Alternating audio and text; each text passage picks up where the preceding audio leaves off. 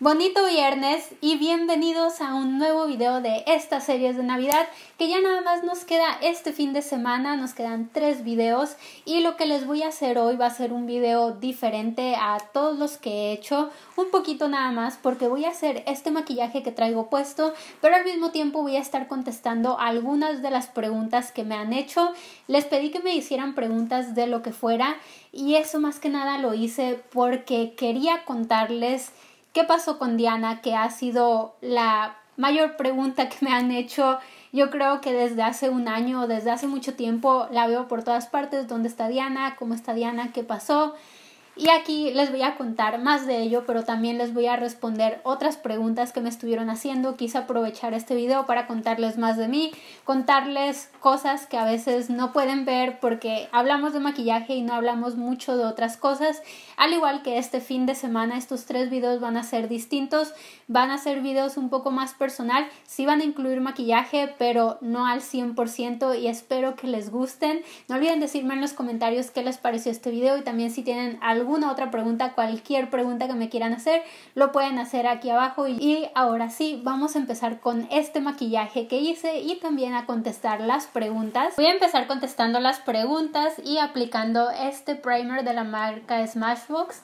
Este primer me ha estado gustando muchísimo y la primera pregunta que tengo aquí es ¿cuál es tu labial favorito que no puedes dejar de usar? No importa si es mate o cremoso, ese que te sirve siempre. Y esta pregunta es de Mel-Himres. Voy a poner su usuario, voy a estar poniendo los usuarios aquí abajo. El labial mate, tengo un labial específico que siempre cargo conmigo en mi bolsita para ir a la escuela y ese es de la marca Colourpop, son sus labiales Blurred Lip, ese es en el tono Candy Floss. Voy a poner una foto de él por aquí porque no lo traigo ahorita conmigo y ese labial me encanta, es una de mis fórmulas favoritas, es súper fácil de poner y ese siempre me queda con cualquier cosa. Me encanta ese labial, si pueden probar esos labiales se los súper recomiendo. Lo siguiente que voy a aplicar es esta base de la marca Too Faced Peach Perfect. Y vamos a ver cuál es la siguiente pregunta. Y la pregunta dice, ¿tienes novio, pareja, amante? Y sí, tengo novio, tal vez, bueno, más bien lo van a ver en el video de mañana porque voy a subir un vlog como de mi vida en una semana. Y no sé cómo va a salir, apenas lo estoy editando, hay cosas que no me están gustando, otras que sí, pero de todas maneras lo voy a subir. Creo que va a ser como mi primera vez que hago un vlog y ahí lo van a poder ver. Su nombre es Gerardo y él es mi novio. Ahí van a poder estar viendo de él y otras cosas que pasan en mi vida, más bien que ha estado pasando en mi vida durante esta semana. Y la siguiente pregunta es de CR Elvira Cano o Cre Elvira Cano. Esta pregunta dice, ¿qué bloggers con B o bloggers con V sigues? Ok, hay muchos videos que veo en YouTube y muchos bloggers que sigo. Me encanta ver videos de YouTube. Soy súper fan de los videos. Me encanta estar viendo los canales de Fleur de Force. Es una youtuber de Europa. Ella está en Inglaterra. Bueno, no en Inglaterra. No sé exactamente en qué parte de Europa vive, pero sé que tiene un departamento ahí y está embarazada. Me encanta ver sus videos, en verdad. Es una de mis favoritas. También me encanta ver a Bella Fiori, a youtubers de México. Me gusta ver mucho a Ruboradero, Ale. Me encantan sus videos. Soy súper fan de sus videos. Y también a Evelyn Mar. También me encanta ver sus videos más cuando cuenta todas las historias. He estado en una racha de ver videos de historias, de misterio, no tanto de maquillaje. He estado viendo muchos de esos videos. Esta es una de las preguntas que más me hicieron y de una vez voy a mezclarla, voy a juntar como 2. Me preguntaron que si mi nombre real es Cindy y sí, mi nombre real es Cindy. A veces piensan que me llamo Cintia. Estoy aplicando el corrector Urban Decay Naked Skin, antes de que se me olvide decirles también. A veces piensan que mi nombre es Cintia, pero no, en realidad sí es Cindy. Y la otra pregunta es, ¿cuántos años tengo? Tengo 28 años, los cumplí en octubre. Y junto con esa pregunta, me voy súper loca con un ojo bien terminado y el otro no. Me preguntaban también que qué estudié o qué estoy estudiando. Estudié ingeniería en diseño gráfico digital. Es como una mezcla entre el diseño gráfico normal, pero mezclando la parte de ingeniería. Sí, tuve que ver cálculo, matemáticas, muchísimas cosas de programación y también mezclando lo que es el diseño más en el área digital. Me encantó mi carrera, me gustó muchísimo estudiar eso. Creo que no hay muchas carreras como esas que mezclen como creatividad, pero también la parte de ingeniería. Esta es una fusión, una mezcla entre las dos. A mí me encantó. En verdad me gustó mucho estudiar eso y estudié aquí en Tijuana. Aquí es donde tienen la carrera, en CETIS Universidad. También me encantó la escuela, que todavía sigo estudiando en esa escuela. Eso me lleva a la siguiente pregunta, que es ¿qué estoy estudiando ahorita? Ahorita estoy estudiando una maestría en mercadotecnia. La empecé hace un año, bueno, no exactamente, la empecé en octubre del 2016. Ya llevo un año en la maestría. Más que enseñarte cosas prácticas como teóricas, más que las cosas teóricas, son más cosas de experiencias en la vida, en el trabajo. Eso me encanta. Me ha estado gustando muchísimo estudiarla. Estoy amando cada instante de la maestría. Ahorita estoy de vacaciones, por eso les puedo hacer estos videos y vuelvo a entrar a principios de enero. Y ya se me estaba olvidando maquillarme, solo les estaba contando bien a gusto, sin maquillarme. ¿En dónde compras tu maquillaje? Compro mi maquillaje en muchas tiendas distintas, como en Sephora, Estados Unidos, Sephora México también, pero en línea. Ulta, me encanta Ulta. Si tuviera que escoger una tienda para comprar mi maquillaje, definitivamente sería Ulta. Amo su sistema que tienen de puntos. Siempre voy a Ulta en las Américas, en Estados Unidos, por si alguna de ustedes me ha visto ahí. Ya me he encontrado a varias personas ahí que me dicen que ven los videos y eso me hace súper feliz. En todo el mundo alegran mi día como no tienen idea. Y también compro mi maquillaje en DAC. Ahí es donde voy a comprar maquillaje económico. También lo he llegado a comprar en Walmart. Si fueras un labial, ¿cuál serías? Creo que en cuanto empecé a leer la pregunta se me vino uno a la mente y voy a decir ese. Definitivamente creo que sería Gingerbread Man de Too Faced, nada más porque huele a jengibre, es súper rico y me encanta el color. Ese labial sí siento que me lo podría comer, por eso sería ese labial Gingerbread. Voy a utilizar mi lápiz Maybelline Brow Precise. Este es Micro Brow, creo, es en el tono Dark Brown, es mi lápiz favorito para la ceja. A mí me gustaría saber cómo iniciaste tu tienda en línea. ¿Es difícil? Hay varias preguntas que alcancé a ver que eran relacionadas a Hola Bonita, y como inicié la tienda en línea fue más que nada porque gracias a ustedes. Primero, ese fue el punto número 1 por el que lo inicié, porque muchísimos de ustedes en los comentarios, cuando veían los productos que sacábamos Diana y yo en los videos, siempre nos decían dónde los compran, cómo los puedo conseguir. No hay muchos de esos productos en México, y así fue como dije, ¿por qué no hacemos una tienda en línea? Podemos intentarlo, probarlo, a ver qué pasa. Y lo intentamos y funcionó hasta ahorita, ha estado funcionando. No les voy a decir que es súper fácil y sí, todo sale perfecto. No, hay muchas cosas que yo no tenía idea que iban a pasar. Antes de seguir estaba marcando mi ceja nada más con este lápiz. A veces nada más marco como la forma antes de empezarla a llenar con el otro lápiz Maybelline. Y lo que les estaba diciendo es que ha pasado de todo en la tienda y me encanta cada segundo que paso haciendo algo relacionado con la tienda. En verdad me encanta. Es una de mis cosas favoritas, estar haciendo videos y también estar preparando paquetes, estar viendo todo lo de la logística y todo lo que tiene que ver relacionado a la página web, que pasan 1,000,000 de cosas, sí, pero disfruto cada una de esas cosas, ya sean malas o sean buenas.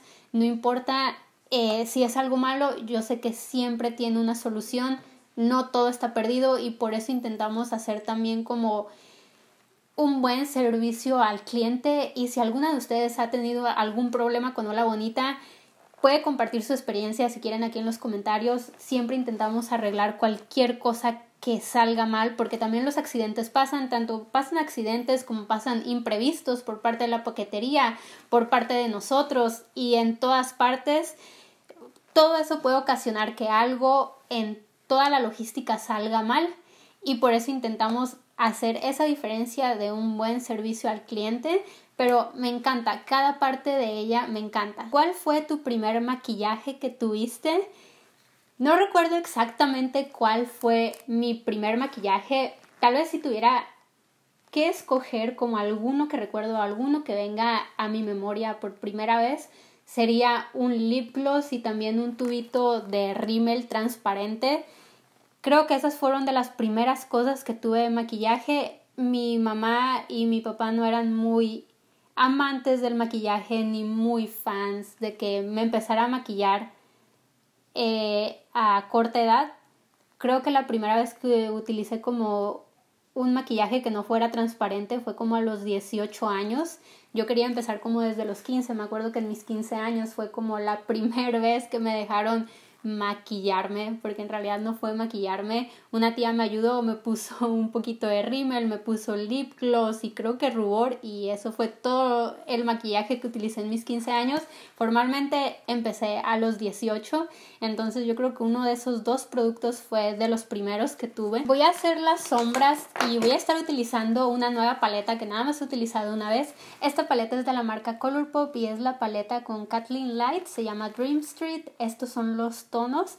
Ahorita voy a ver qué utilizo, no estoy muy segura, pero a ver qué sale. En lo que hago las sombras, como sé que estas sí me llevan más tiempo, voy a contestar la mayor pregunta que me hicieron todos ustedes, que es ¿dónde está Diana? ¿Qué pasó con Diana? ¿Qué ha sido de ella? Y tal vez muchos no saben porque muchas personas me decían como ¿qué le pasó a la otra niña que estaba contigo? ¿Qué le pasó a tu colega? ¿Qué le pasó a tu amiga? Diana hacía videos conmigo antes, pueden ver los videos súper viejitos. Diana aparecía conmigo y Diana es mi hermana, no es, bueno, sí es mi amiga, pero es mi hermana.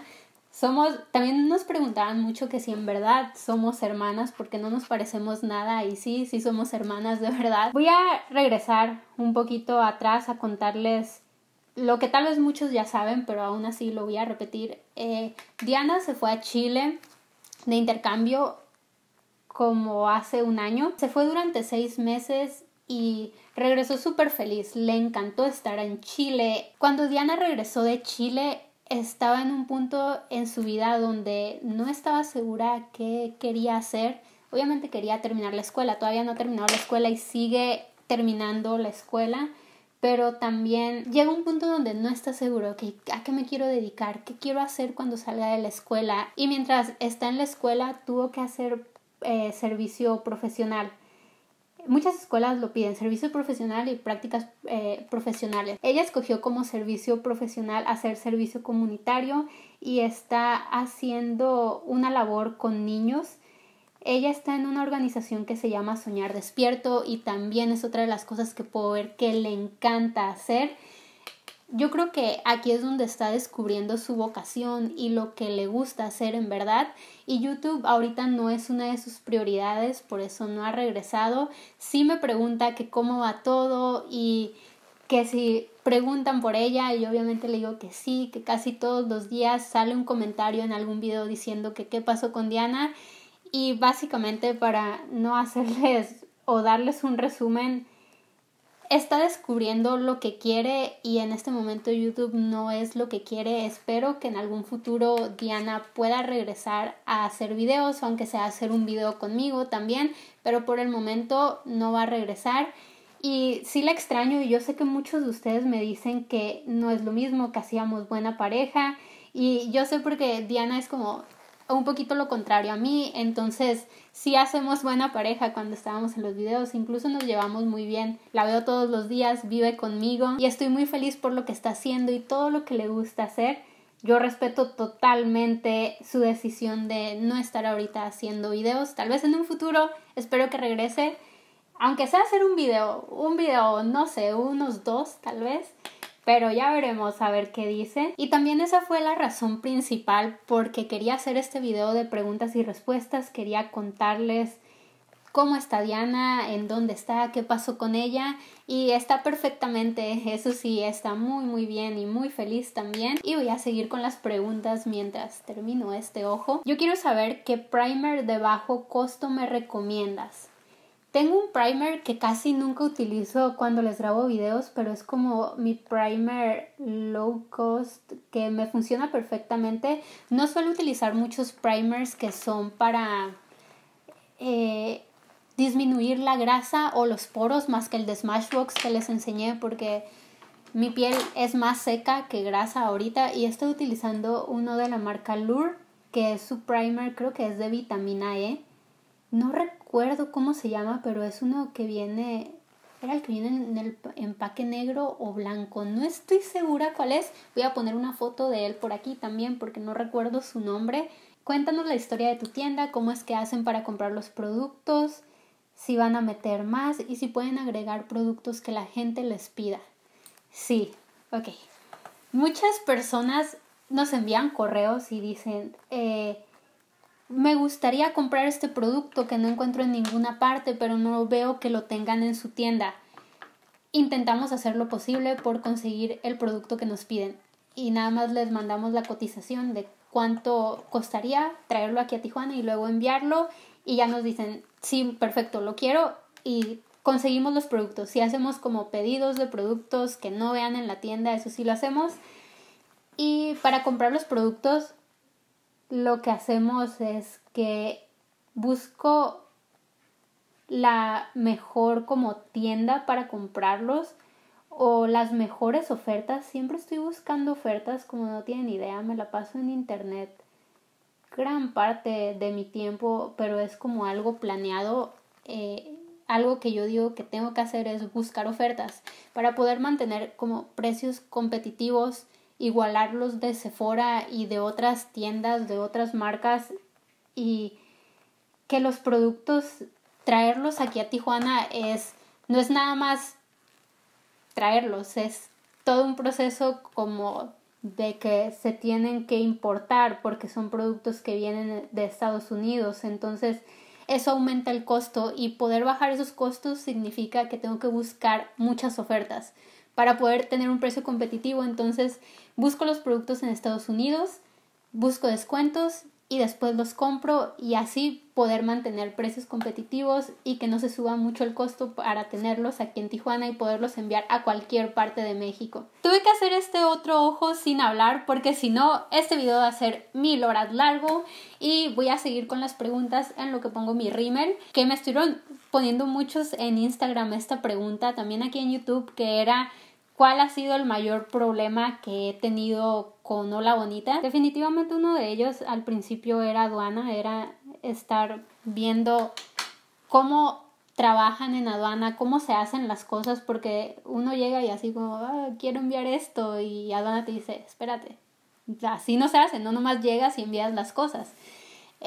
Al principio se fue descubrir cómo se hacen las cosas bien, y otro de los problemas yo creo que he tenido es que muchas veces algunas de las personas que intentan comprar en la tienda, o más bien que compran en la tienda, se aprovechan, intentan sacar ventaja de lo que están haciendo. Para darles un ejemplo, les voy a contar algo que pasó recientemente. Esto pasó hace como 2 semanas, yo creo. Una persona, hay pagos en Oxxo en la tienda, entonces tú vas y pagas en Oxxo, nos envías la foto de tu recibo, nada más lo verificamos de que haya sido completado el pago correctamente y listo. Pero una persona nos envió un recibo de pago en Oxxo falso. Esta persona ya había comprado antes en la tienda y había comprado bien, todo normal, con pago en Oxxo. Entonces ya tenía ese recibo con los datos de la tienda y los que aparecen en el recibo en Oxxo, y realizó otra compra una semana después. Envió el recibo. Siempre revisamos los recibos junto con lo que nos dice el banco. Entonces el banco decía, no, este pago no fue realizado, no tenemos ningún registro de este pago. Y yo dije, voy a dejar pasar algunas horas porque a veces no se reflejan al instante. Casi siempre son pagos que se reflejan al instante, pero puede ser. Y entre más pasaba el tiempo, me puse a revisar el recibo, y de hecho mi mamá también me ayudó. Mi mamá es una gran ayuda, como no tienen idea, y un gran apoyo para mí en cuanto a todo lo de la tienda. Siempre que tengo duda voy con ella, ella me ayuda infinitamente. Ella me ayudó, ella también revisó el recibo, lo estaba viendo, y me dijo, hay algo raro aquí, como que mi mamá ya sospechaba. Lo vimos y nos dimos cuenta de que la hora de ese recibo y la hora del otro recibo eran las mismas, al igual que la fecha. Todo coincidía excepto el precio de lo que pagó y el total con la comisión de Oxxo. Eso eran los únicos cambios. Y entre más le hice como zoom, así acerqué todo el recibo, me di cuenta de que estaba photoshopeado, literal photoshopeado. Y pues intentaron como comprar algo con un recibo falso. Esas son como historias que pasan, son de las cosas que más me impresionan. Nunca me lo imaginé, fue la primera vez que pasaba, nunca me lo imaginé. Y cosas como esas son con las que te encuentras todos los días. No pasó a mayores, pero si ustedes tienen una tienda en línea y tienen como pagos en Oxxo, revisen muy bien eso, revisen los recibos, coméntenlo con el banco, tengan nada más cuidado con eso, porque yo creo que a cualquiera le puede pasar que ve el recibo, no revisa con el banco y parece un recibo de verdad. Envía el producto y nunca les pagaron ese producto. Voy a aplicar rubor y bronceador y voy a estar utilizando mi bronceador Marc Jacobs. Este es el bronceador Fantastic, que me encanta, es mi bronceador favorito. Y también voy a estar aplicando rubor con mi paleta Tarte. Estas se las he enseñado sin parar en estos videos, pero en verdad me gusta muchísimo. Y voy a pasar a la siguiente pregunta. Y dice, además del maquillaje, ¿cuáles son tus otros grandes gustos? Café, viajes, bolsas. Los perritos. Los perritos son uno de mis grandes gustos. Me encantan. Soy una persona amante de los perros totalmente. Y en cuanto a las demás cosas, no tomo café, no tomo leche. Bueno, ya lo van a ver en el blog que les voy a subir, ahí les cuento un poquito de eso. Pero los tés, me gustan mucho los tés, eso sí. También me encantan las bolsas. No tengo muchas, pero me gustan mucho las bolsas. Y después les quiero hacer un video de qué hay en mi bolsa, porque les hice un video de qué hay en mi bolsa versión labiales. Les enseñé todos mis labiales, pero no les enseñé todas las cosas que traigo en mi bolsa ni que cargo todos los días, que son bastantes. Voy a probar un labial líquido, ya estamos por terminar, y voy a probar un labial líquido nuevo. Nunca he probado estos labiales de la marca Anastasia. Hace mucho les enseñé en Instagram que había comprado un set de labiales, pero ese set lo terminé regalando, se lo regalé a una prima y me quedé sin probarlos, pero está bien, ella siempre había querido unos y me compré uno el otro día en TJ Maxx. No van a creer cuánto me costó $6 también. Siempre estoy buscando ofertas, por eso sigo al grupo Cazadoras de Maquillaje en México.